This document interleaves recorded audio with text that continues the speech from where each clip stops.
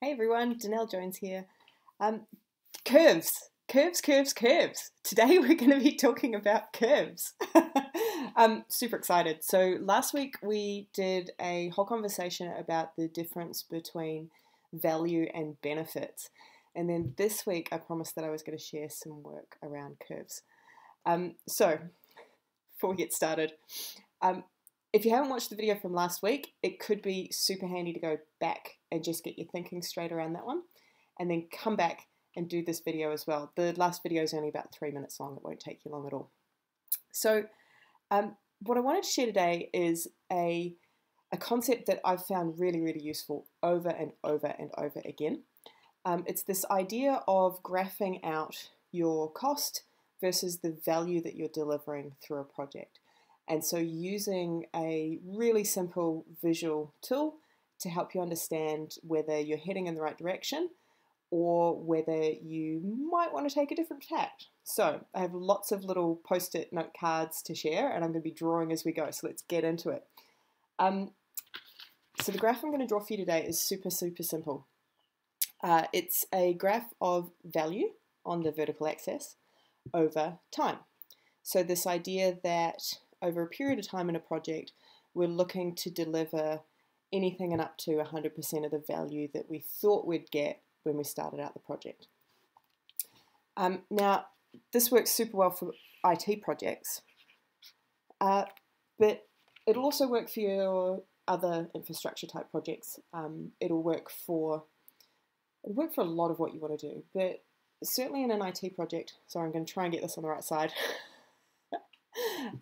Over time, we're looking to spend money.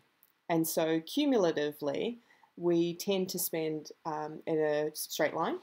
What that means is that because if you're in knowledge work, if we're in any of those industries that are building knowledge or knowledge products, software delivery, those sorts of things, this works almost every time because the large part of your cost base is human capital. Now you might have some hardware to drop in here, there, and everywhere, but you can do that in stages. And so ideally what we're looking for is this straight line cost profile.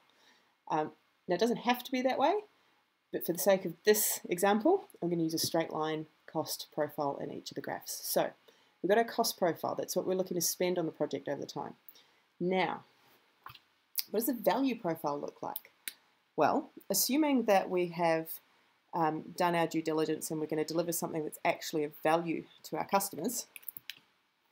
In a traditional project, your value often looks like a bit of a ski jump in terms of what you're actually delivering into production that's having an impact for people. So, excuse me, over on this side, we start with the design process. We might do some requirements gathering, we go through a build process, we start to get into testing, and at that point we think we might have something that potentially works, so we start to, de-risk and to have some confidence that what we're going to deliver is of use to us. And then all of the value comes right at the very end, if you're lucky. Sometimes that time needs to stretch out a little bit longer. But all of that value is delivered in one big chunk at the end. Now this is a very traditional project delivery type cycle. What we want to do is shift that up. So we want to be talking about delivering faster at less cost. We want to deliver more value more often. So what we want to be doing is that same cost profile, that same straight line cost profile, but we want to build something that looks a bit more like an S-curve. So that instead of getting all of that value right at the end, what we want to do is we're going to chunk down the work into smaller pieces that can be independently delivered, and every time we drop one of those into production, we've got some value being delivered. And so this S-curve actually is broken down into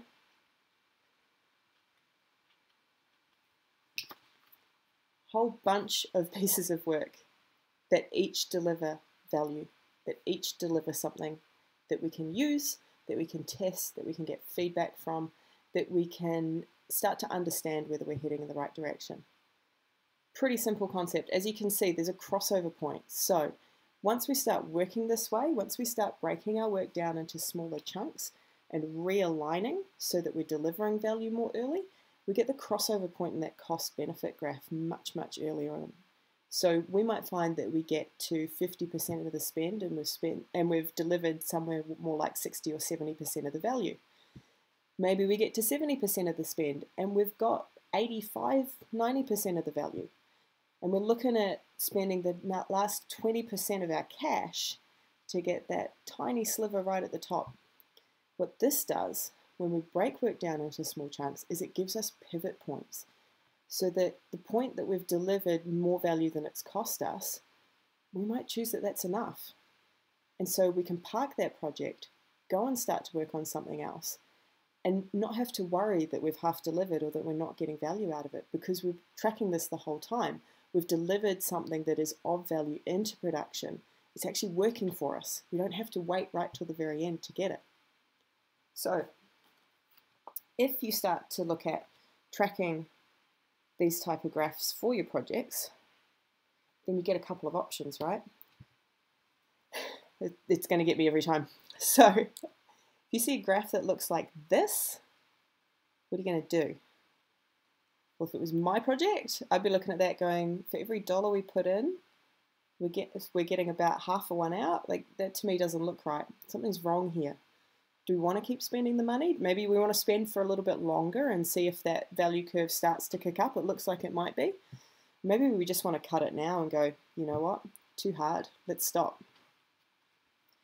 If, on the other hand, we see a value curve that starts to look like this, well, for every dollar I put in, I'm getting more than $1 worth of value out the other end. I'm going to chuck every cent I've got at that, because clearly it's working. That blue line is skyrocketing. And so I'm going to make a bet that we can put a fair bit more chunk of cash towards that. And if we can keep delivering value out of it, great. And remember, at each point that we look at this graph, because we've broken our work down into small chunks, we've got something that's actually working in production. So this is not design, this is not a model, this is not us projecting out our cost savings. This is because we've delivered something that's actually working for customers. We've got a skeleton product that's out there and people are pre-sold off a landing page. We've got a piece of software that's doing the bare minimum. It's done. It's been able to ping a server and potentially it's been able to play a message down a phone line. We've actually got working software, or we've actually got a working product. We've actually got some tangible measure that we can demonstrate that we're going to deliver value to customers, or that we are in fact delivering value to customers, and that the sky's the limit. We've got another place to go. We've got more improvements to make that are going to make it a better experience. So, in summary, we want to take our traditional graph, whereby we do a whole bunch of analysis paralysis, we gather requirements, we do a big design, we try and get all of the answers before we start, and then deliver all of the value right at the end, after we've had that huge carriage of financial risk in the project the whole way through, and we hope that we get something out the other side. Or we can shift to breaking work down into small chunks, bringing the value earlier in the piece. So we deliver more value more often. And this has a huge benefit in terms of feeling like you're really building some momentum. And it means that at any point, we could choose to stop that project and repoint those funds elsewhere, go and use them for something else that's more valuable. In some cases, we might get 80% of the way through that project and go, you know what, that's enough. And in other cases, for example, we might have a compliance project. We know we need to get to 100%. And even though it's going to cost us the last 20% of the cash, well, we're just going to have to do it. But we've got options. We've got flexibility. We've got the ability to respond to what's going on in the market around us. And for my money, that's a much, much better position to be in. So, curves. Have fun.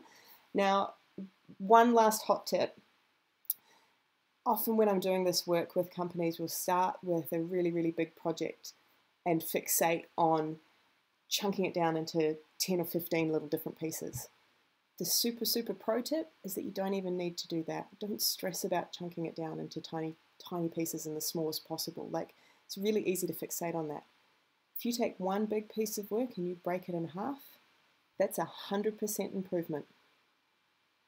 And if you can take that piece of work and break it in half again, that's another 100% improvement. So don't stress that you have to go the whole hog straight off. Start simple, take one piece of work, break it in half. You've had 100% improvement in delivering more value more often. Have a great rest of your day. We'll see you next week.